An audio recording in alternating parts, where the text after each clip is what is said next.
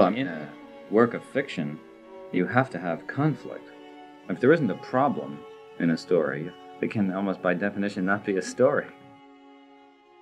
A good story that you make in a film is a miracle.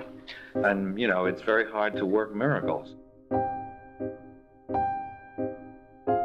And if Stanley trusts you, if he trusts you, you're all right. If he doesn't, beware.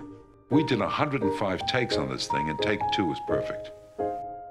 I've never done more than, say, 15 takes before in my life. Directing a movie, if you try to do it properly, is not always fun.